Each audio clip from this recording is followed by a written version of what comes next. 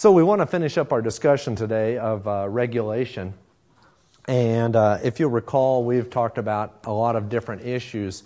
Today we'll just talk about some problems with regulation of banking. We feel like we've got this historical problem, and then we found some solutions to it.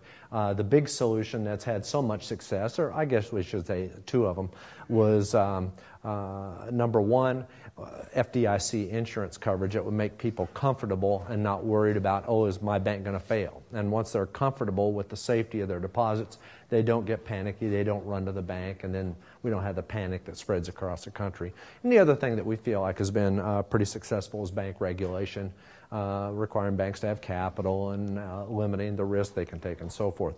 So anyway, let's talk about some problems with that.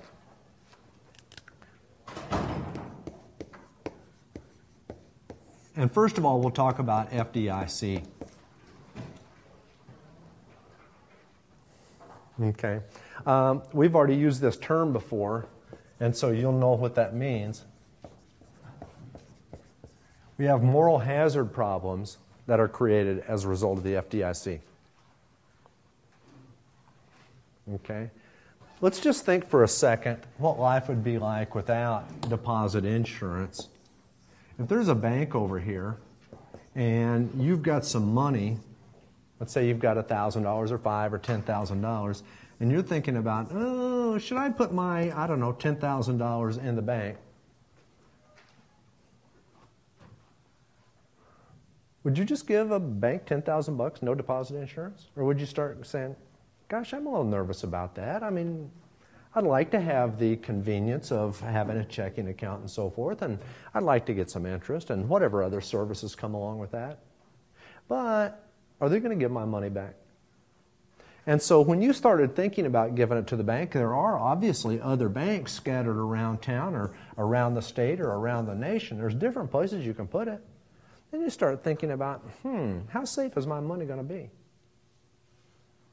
And if somebody comes along and says to you, oh, don't you worry about that. If you put $10,000 in that bank, or 20 or 50 or 75 or 100, you put your money in that bank and it fails, you get your money back.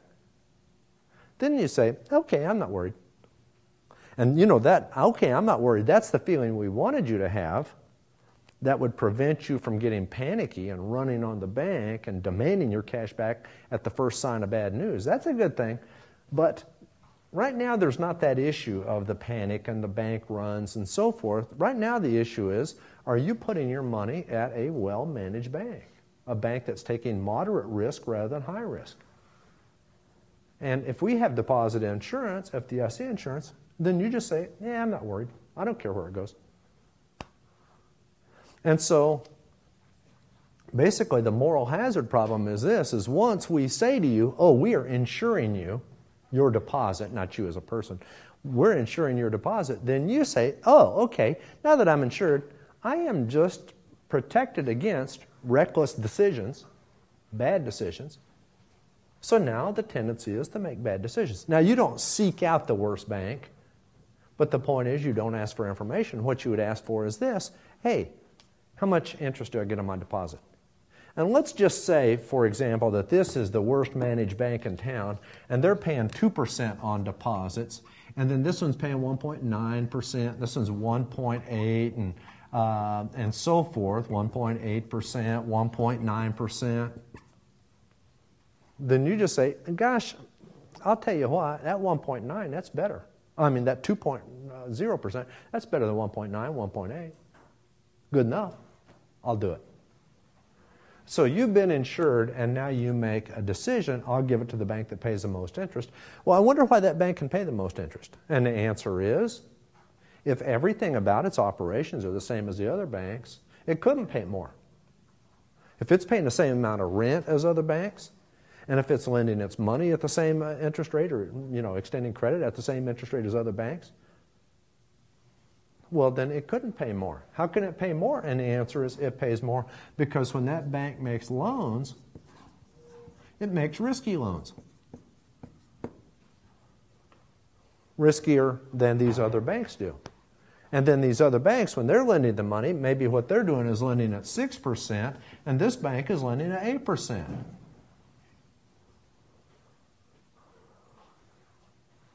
And so this bank says, hey, we can afford to pay you a little bit more. And they could still afford to pay 3%.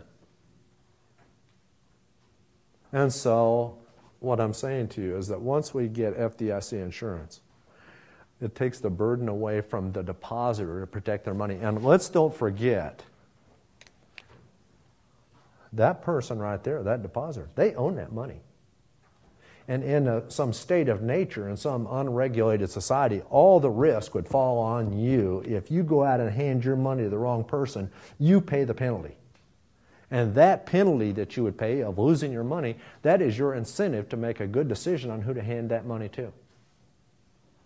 And now we've taken away that penalty for you to make a bad decision.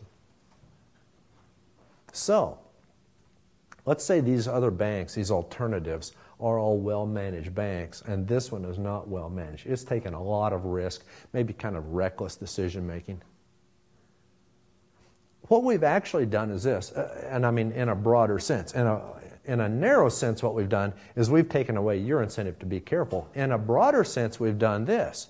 We've caused other people to say, gosh, I'm going to withdraw my money from these other banks, and I'm going to move it into this bank. Why? Extra interest. You'll have people taking their money out, oh, I'm only getting 1.8%. I'll put it over here where I can get 2. And so we start weakening these banks. These banks getting smaller and weaker. And we're building this bank up now. It's bringing the dollars in. And so for, you saw your situation, your incentives taken away. The same thing is true throughout society. And now what's happening is our banking system is getting weaker. What we're doing is we're weakening the best managed banks, and we are putting our funds into banks that are not well managed. What was our initial goal? Our initial goal was to have a safer banking system, right? That's where all this deposit insurance came from. We want a safer banking system. We don't want to have situations where there could be a big bank failure causing a Great Depression and so forth. And yet, we've got this situation by taking away incentives for depositors. We've got a situation where we're funneling money to the riskiest banks and creating a situation where, if this bank fails because of all of its risky loan portfolio, not only is it a bank that fails, but it is a big bank that fails. So, I guess what I'm saying to you is that there's sort of this short-run success. We can get you to not think so much about, oh, is my bank failing? I'm going to run to the bank. We can take that risk away, but we've created another kind of a risk. And so that is one problem that we have with the FDIC. Back in the old days, I told you the other day about how the regulators watch, and they see these banks that are growing rapidly. They are the ones that are bringing in lots and lots of dollars and making lots of loans. And when you're making lots and lots of loans, you're not being careful at doing that. You're not evaluating those. You're going out there and making loans to lots of people and companies that you otherwise wouldn't. So when we had these really rapidly growing banks, I don't mean to say 3%, 5%, 8%. I mean 50%, 80%, 100% growth. When we see that, then we've got a situation kind of like this. Like, hey, any one bank cannot grow at 50% a year unless it's doing something different than the rest of the banking system. Unless they're taking lots of risks and paying a little bit more interest. And by the way, we talked about managed liabilities. If we go and look at these websites where they've got, like banks that are advertising for large CDs and so forth, we can find those banks that are paying more than anybody else and just kind of track them and go, like, oh, now, what's their loan portfolio look like? What are their loan losses? And we can find out that some of those banks tend to be very risky. So anyway, this is a problem that we have with our banking system. And over time, it's like, as I said, in the short run we've solved our problem, but over time we get more and more of these banks that are just, and these well-managed banks get smaller and smaller, and then these riskier banks get bigger and bigger. And so if we wait for 5, 10, 15 years, then we say, gosh, that's a problem we can't live with very well.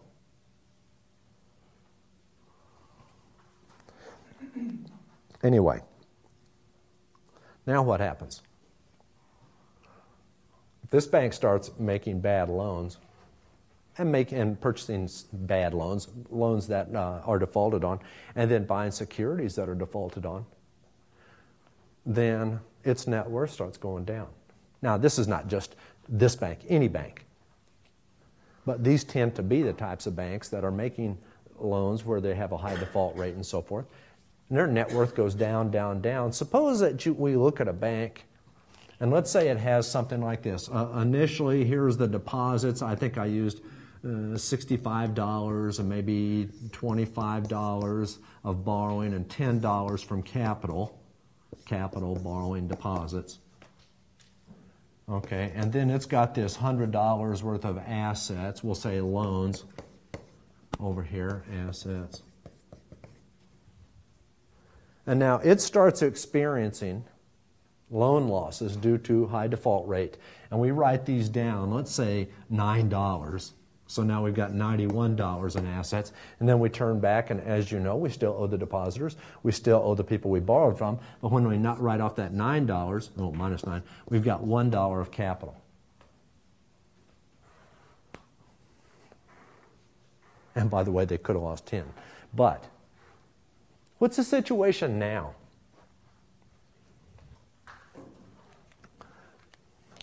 Suppose you're at that bank. What would you think something like this? You know, we've just pretty much lost all, not quite, but almost all of the assets of our owners. To be fair, we've not done a good job. I'm asking you if you'd think this way. To be fair, we've not done a very good job. I should quit my job. Would you do that? Or would you say, just a second, I'm making $250,000 a year, or I'm making $1 million a year, or I'm making $5 million a year. Quit my job? No way. What you would probably think is something like this. Boy, I bet the owners are mad. I need to do something good to get back into their good graces. What if I would do this? What if I'd make one big loan? Let's say a $25 loan, and there's a lot of risk with that loan. But boy, there's a high interest rate, 20% interest rate. And it's a lot of risk. But if I could get that 20% off of that, then that would make me so much profit. And the profits would allow me to do the retained earnings and to build my capital accounts back up. Yeah, that's what I'm going to do. And so I guess what I'm saying to you here is, here's another type of a moral hazard that kicks in. It's not the moral hazard of the depositor, which we've already described, but now we have a situation where it is, hey, by the way, the owners, the shareholders, will go along with this kind of a policy because what they think is this: what have we got to lose? One. We've lost about everything. We don't have much to lose. If we go out and make this really big, risky loan or investment, or a series of them, doesn't have to be one, but if we make this really risky loan or investment and it pays off, hey, that is great. We're going to build our capital accounts back up and we're going to be good to go. And if we go out and make this some really risky loans and investments and charge a high interest rate and they default, then we're wiped out. But we don't have that much to lose. And if we're wiped out and we only lose now one, then we just walk away and say, well, that didn't work out. And let's say, and we'll just use hypothetical numbers, let's say that we go out and make this big risky loan or investment, we might lose $7 more. Minus 7, oh, that's minus 6. Who would bear that loss? And the answer is FDIC or taxpayers. FDIC in the first instance, but if the FDIC were to be overextended, then it would fall on the taxpayers. So the first type of moral hazard we had was the depositors are not paying attention. And then what we have is a situation for those banks that get into financial difficulties and they've depleted most of their most of their capital. Then those banks say, hey, let's engage in a little moral hazard. I don't think they say that. We would say that. Hey, let's go out and take a lot of risk. If we take a lot of risk and it works, we're in good shape. And we take a lot of risk and it doesn't work, we didn't lose much. It falls on the FDIC. This is like a one-sided bet. We can win, but we can't lose much. Let's do it.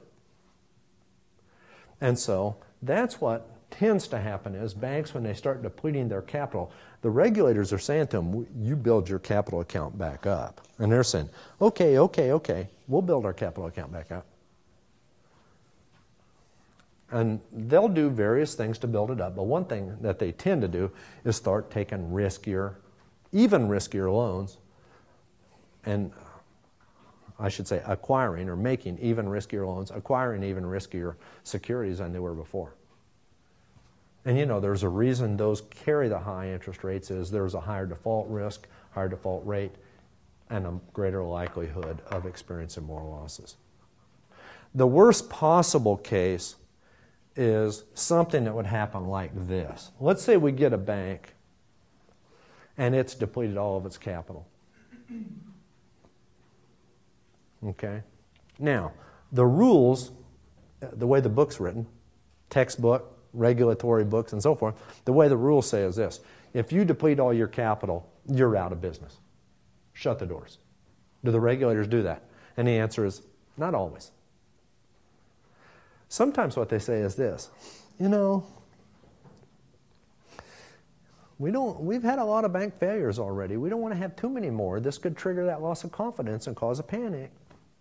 Can we maybe encourage these banks to do the right thing, and they'll go out there and do the right thing, and then make some profits and build this back up, and maybe get this back into positive territory? The term for this is called forbearance.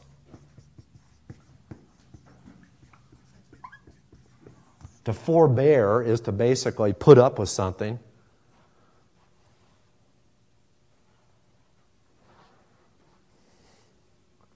Okay? To put up with this negative capital situation. Okay? And by the way, it doesn't have to be negative to forbear. It could be that you say, oh, you must have a 10% capital asset ratio, and then it dips down to 2%.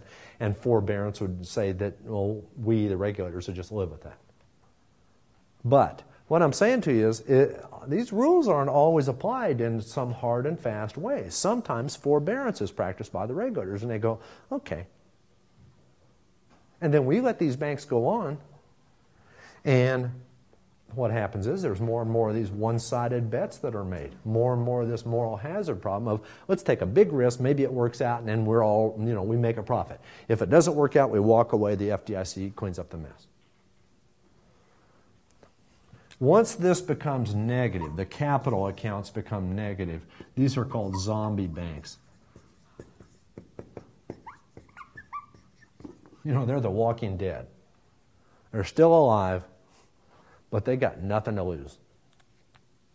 And these are the ones that take the absolute biggest risks. Anybody practically can walk in and go, I want a loan, I'm willing to pay 20% interest. And they go, have a seat. We can hook you up with some money. Okay? And these zombie banks are capable of losing massive amounts because they are rolling the dice. They have nothing to lose, only something to gain. And so then that's when we get the huge, huge losses. Okay? Anyway, we're sort of going down a path. We started off with moral hazard on the depositors. Moral hazard also exists when the capital accounts get depleted at a bank. And I don't mean to say all the way depleted, but the smaller they are, and it's a progressive thing. You start off with a 10% capital to asset ratio, and then the owners are going, wow, every mistake I make, you know, that falls on me. And once this gets down to 5 and 3 and 2 and 1% capital and so forth, the less is there, the more you just say, I have very little to lose. Once it's 0, I have nothing to lose. And so now the moral hazard problem just gets bigger and bigger and bigger. Okay? If this is negative, like negative 1%, it's kind of like driving a stolen car. You say, you know, and if you've never stolen a car, that's what I'm here for, is to explain to you how this feels. It's like, hey, what do I have to lose? This is a stolen car. Not my insurance, not anything. If I run into something, well, okay, I'll get out and walk away. No, I've never stolen a car. Anyway, but that's kind of the idea. You're using somebody else's money that you're playing with. Anyway, so this is a problem that we have with FDIC insurance. What do we do about it?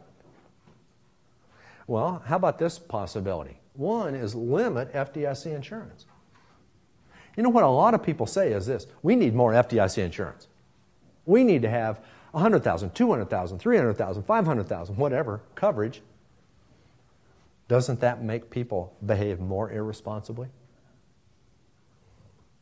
So what if we just said, and by the way, back before it went to $100,000, there was $40,000 in coverage. And then a lot of economists said, that's it. And there was a movement underway in Congress. Who's promoting it? Banks. Which banks do you think want FDIC insurance coverage?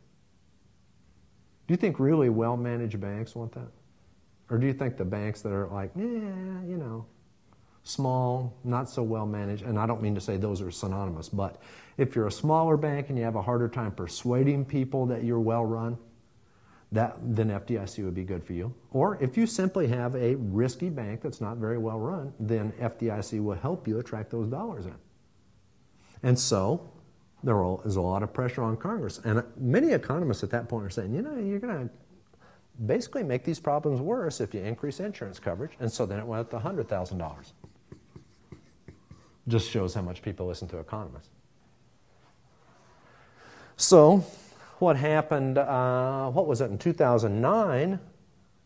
Could have been 2008. I'm not exactly sure when it happened. But we were going through this financial crisis, financial panics.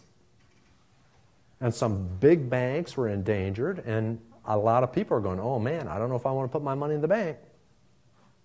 And what did we do? Well, to get through the moment, they increased this coverage, and they say it's temporary, to $250,000 in any one account. And by the way, you can have multiple accounts that are covered.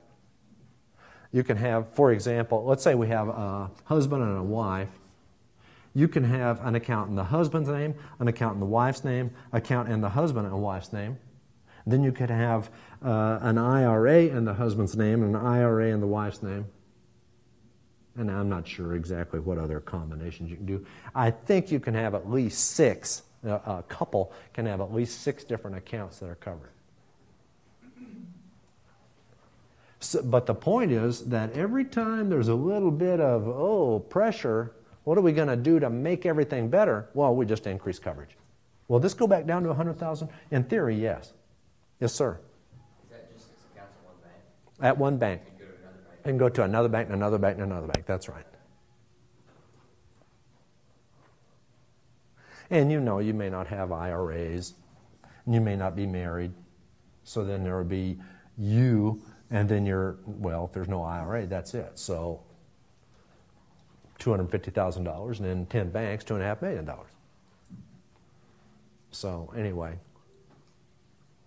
But economists are saying, this is going too far, because what we are doing, even though we get through the moment, we're making this situation worse, where let's pay even less attention to how well-managed these banks are. Let's funnel money out of well-managed banks into weaker banks. Let's let these weaker banks get bigger and bigger and bigger. They are weaker banks, so they are the ones most likely to make the risky loans, most likely to get into this situation where their capital is depleted, most likely to become zombie banks, and most likely then to just roll the dice and go, I don't care what happens. Let's make a loan and get 20% on it, and either it pays off or we'll just clear out and go do something else for a living. Work elsewhere. Okay. So one thing you can do is put more of a burden on these people. And we talked before about, I think it was when I talked about Regulation Q, and I said that, back in the old days, we made a distinction, and I also made a distinction in talking about savings or time deposits between small and large. But Regulation Q used to say, hey, if you've got less than $100,000 on deposit, we'll treat you one way. You're a less sophisticated investor and so forth. You have fewer options available to you. And then if you have $100,000 and up, then you're a more sophisticated investor. So I guess what I'm saying to you is, if you are a more sophisticated investor, that's about time to say, insurance coverage wasn't made for you. Everybody up to this some level of sophistication, below that, then we're going to offer you insurance coverage. And if you are more sophisticated than that, then take care of your own needs. So, anyway, that is one thing that economists would say. I don't know whether that's going to happen or not. I'm just saying that that is an approach. I'm not really here to tell you what's going to happen, but something that I think would be a wise move. A second thing to do is limit this forbearance. I was talking about forbearance where you say, oh gosh, these capital accounts are being depleted. Forbearance basically says, I'm warning you, but then, okay, you go ahead and I'll just give you one more month. And now I'm warning you and I'll just give you 3 more months and so forth. And just keep on issuing the warnings until all the capital's gone. Now it's a zombie bank and now they're just rolling the dice. I'm warning you. Well, don't do that. This forbearance leads to a lot of bad stuff. So is it one of the problems? It is a problem. Back during the savings and loan crisis in the 1980s, S&L crisis, 1980 what? 6 to 1995. These are approximate dates. Forbearance was the order of the day.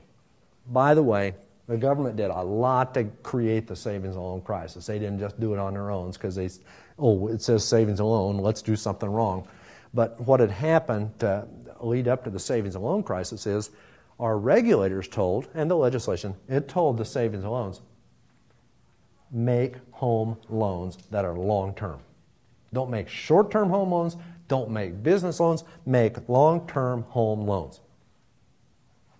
And when you say make long-term loans, then what the regulation says is take interest risk. They didn't say it that way. They said take interest risk. Lend your money as long a term as you can. And that makes you vulnerable to an increase in interest rates. And then after these savings loans went out and made a whole bunch of long-term loans, then the Federal Reserve created inflation. And you remember our Fisher equation? When inflation enters the picture, interest rates go up. And so savings loans are locked in, a lot of long-term loans paying 5% interest, and then we just start pushing the interest rates up 6, 7, 8, 9, 10, 11, 12, 13, 14, 15. And I'm doing this because down goes the value of those portfolios. And so now savings loans are going, oh great, we've loaned our money out for 5%, 6%. That's our mortgages. And now we're paying 6, 7, 8, 9, 10% on deposits. That's great.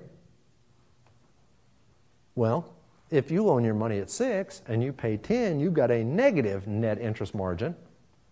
And it's just a matter of time until you're wiped out. And so what happened was, through no fault of their own, they were following the rules and regulations. Through no fault of their own, their capital gets depleted. And then they become zombies. Or near zombies. I don't think we actually had the near zombie status in the movies. You either are a zombie or you're not. But in banking, you can be a near zombie. Like if you had a 1% capital asset ratio, you're just about a zombie. You've got a taste for blood. No, I'm sorry, that's a vampire. And by the way, are you all seeing these vampire movies that are coming out now? And so these near zombie institutions, the savings and loans, they started just rolling the dice. Savings and loan crisis ended up costing taxpayers $153 billion. And the reason it cost taxpayers $153 billion is because they burned through all of the insurance fund for savings and loans. That was gone.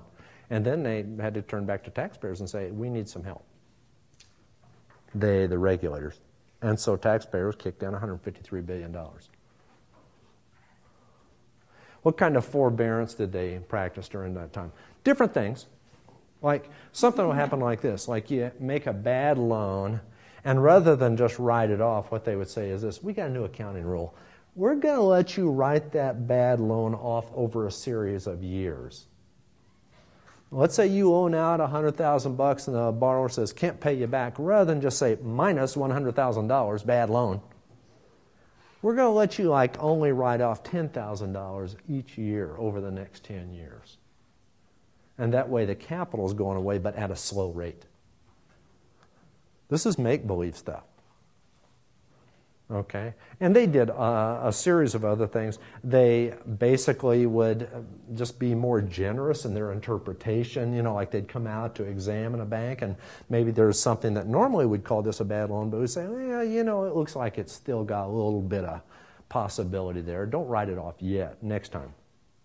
And the capital asset ratio. Maybe before we were saying you got to have 5%. Well, we'll accept 4, and then we'll accept 3. One thing that happened was they basically granted capital to some of these institutions. They might get down to having almost no capital and then come along and say something like this: hey, you see this piece of paper? You hold on to this. And then the savings loan say, well, what is that? And they say, that's capital.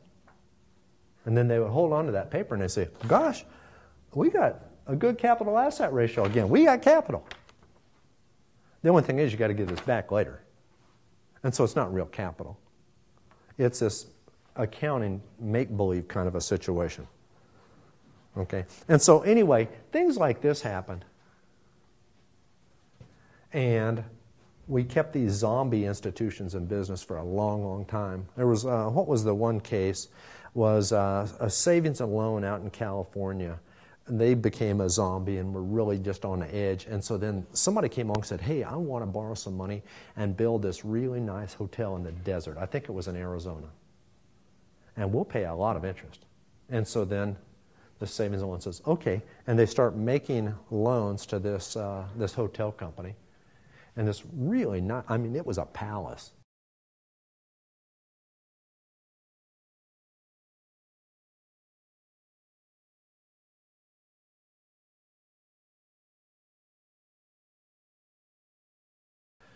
And that's the kind of stuff the zombie did. This institution out in California, they were willing to take a risk. So anyway, what we need to do is, tough love. We need to have tough love toward these depositors and just say, gosh, a little bit of insurance to protect the people who are, let's say, uninformed and naive, but not insurance protection for people who are very well off and also sophisticated enough financially that they can look out for their own interests. And tough love over here at these institutions. Once your capital's going downhill, we're going to give you a couple warnings, and then after we've given you the warnings, lower the boom. That's it. And if we are not willing to do that, then we are willing to get ourselves into a situation. That's what happens, is that we have these huge losses. Okay. There's another issue that comes along, and let me do a little bit of erasing here. The other problem that we have is, you ever seen these letters before? TBTF, too big to fail.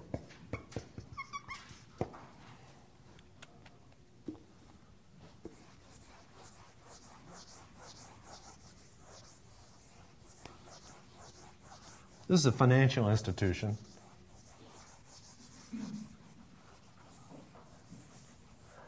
And so what we sometimes say is this: it's too big to fail. What does that mean, too big to fail? Well, I've already told the story about, what was it, 1930? Bank of the United States. You get a big bank, big name. If it fails, of course there are losses there, and there's sadness there, and personal tragedy, and so forth. But when this fails, then what happens is other banks around the country have depositors, and those depositors were okay before, but now they start hearing this news. Then they say, gosh, could that happen to my bank? And then these totally innocent banks that are doing the banker's doing a good job of managing the institution and so forth, all of a sudden their customers, because of this failure over here, the customers start showing up and going, hey, I want my money back. Why? I don't know. I just don't feel safe anymore.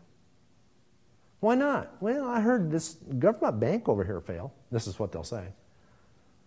If that bank can fail, then I know your little bank can fail. I want my money back. And then that's how we get this idea of bank runs and so forth. Okay? So that's one possibility is it's too big to fail because if it fails, it is so big, it would attract so much attention and cause so much upset and concern that there could be a run on other banks. Okay? And we have this because of the underlying idea of fractional reserves. These other banks aren't holding 100% reserves. Okay? There's another reason it could be too big to fail. If we have a big institution, it may actually owe money to other banks and other companies around the United States. And so then if it shuts its doors and says, hey, we're broke, then all the other banks that were counting on being paid, they're not going to be paid, or at least not in a timely way. And so then their financial safety may be threatened in that way. Maybe not a run, but, oh, we've lost some money, or we're not able to get money, liquidity in a timely way. And then once their customers hear about it, there will be a run. And it could be that they owe money not only to other banks, but just companies. Right? Let's say, for example, that, and we'll just pick an example, let's say that General Motors transfers some money to a bank and says, hey, we owe $100 million for some steel we just purchased. We want you to pay, like basically transfer this money. And boom, 1 second after this money is transferred by General Motors to the bank says, we're closed. We're done. Well, then that next payment doesn't get made to that steel manufacturer, that steel mill. They don't get paid. Now they're in trouble. What do? Well, if you don't get $100 million you're owed, maybe you close your doors. Or maybe you don't pay somebody else. So you can be too big to fail. I'm saying in this, not too big to fail. Nobody's too big to fail if all we mean by fail is negative net worth. But too big to fail, too big to allow you to fail, because either of the loss of confidence in other institutions or because of the money that is owed to other institutions, and then it would cause these third-party effects down the road. We call this systemic risk.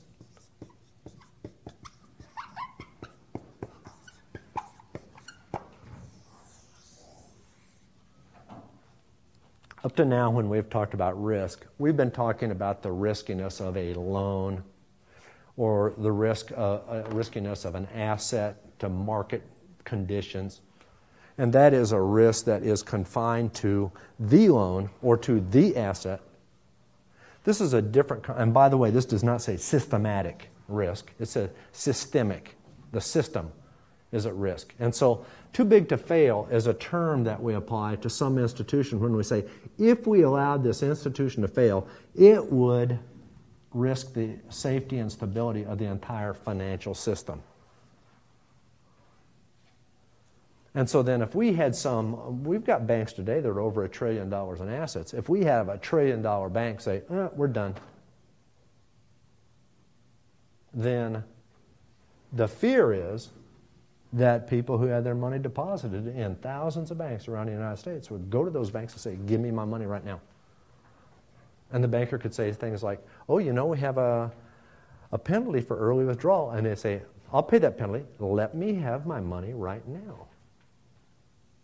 Okay, here you go. And then we start paying that money out. And it's happening all over the United States. Financial panic. Then what? Well, then recession. Okay? Now, too big to fail is not just a term. It is a philosophy of our regulators. Our regulators say this, hey, here are some institutions, let's say 10 of them, they're too big to fail. Too big to allow them to fail. We can't let them fail. They're putting the system at risk.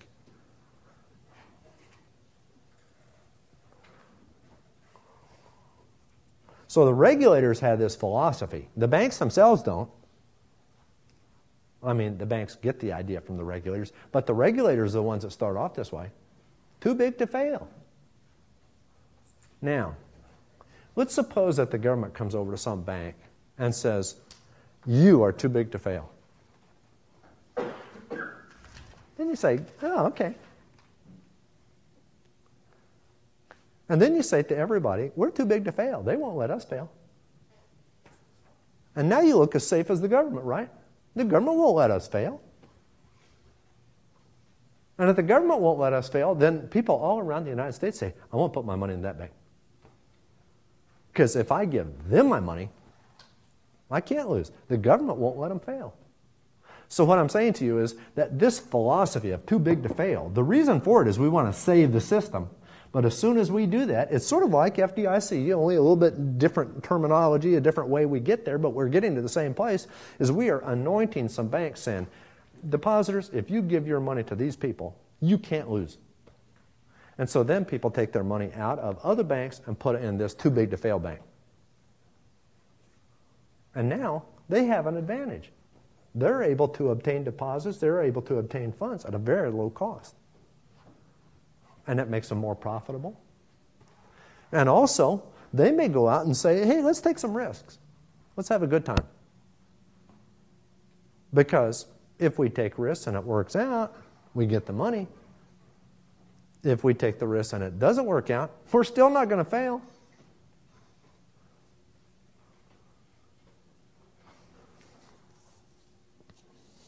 So we're undermining these other institutions, these ones that are not too big to fail. We're drawing money. I mean, we're reallocating resources out of the not too big to fail banks into the too big to fail banks and making our system, making the big institutions even bigger, small ones even smaller, and then creating a situation where this bank can be risky and people still keep on giving it money, even above the FDIC insurance numbers or levels. If it's too big to fail and it's not going to fail, and you say, yeah, there's only $100,000 of insurance coverage, I got $1 million there, but I'm not going to lose, it's not going to fail. So isn't that wonderful? Now, what do we do about this?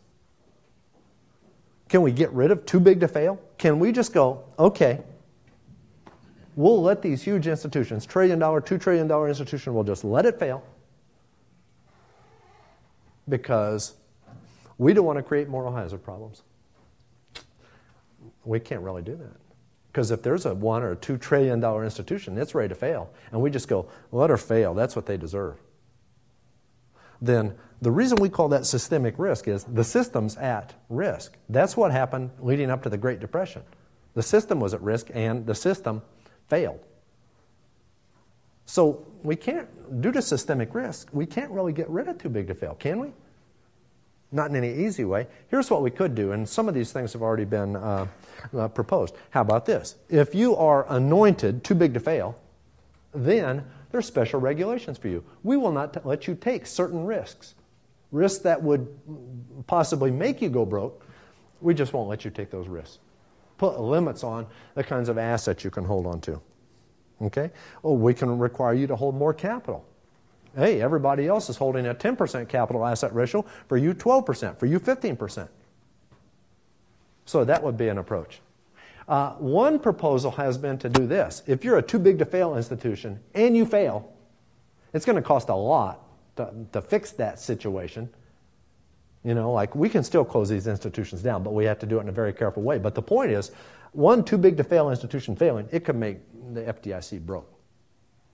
So why don't we do this? If one of these institutions need to be closed, then we will just have a special fee on, or an assessment on the other too big to fail institutions to solve this problem, rather than just going out to the thousands of banks in the United States and making them all pay more into FDIC.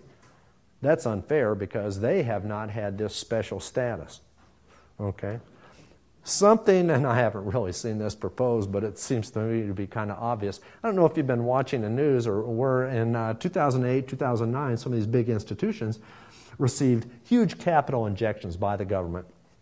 These too big to fail institutions, here, take $50 billion. Okay? And so then these institutions had all this government money, and then the too big to fail institutions couldn't fail. They had all this government money and the promise of more if they needed it. And so I don't know if you paid attention to the news, but here's where that led. After a while, the Congress started saying, hey, you know, they've got all this government money. They shouldn't be allowed to pay their top executives $5, $10 million in salaries. And so then laws started working their way through Congress, and there was a guy appointed to look over these institutions, these too big to fail institutions that received all this money, and to see if they were overpaid, these executives, and to take some of that back. with a special law. And guess what? As soon as that movement was underway, and I don't mean to say, oh, we're not going to give you $50 billion, but policies targeted toward the salaries of a relative handful of executives. As soon as that started happening, those executives said, hey, let's pay our money back to government. Okay, oh, I'm going to go down from $20 million to $2 million.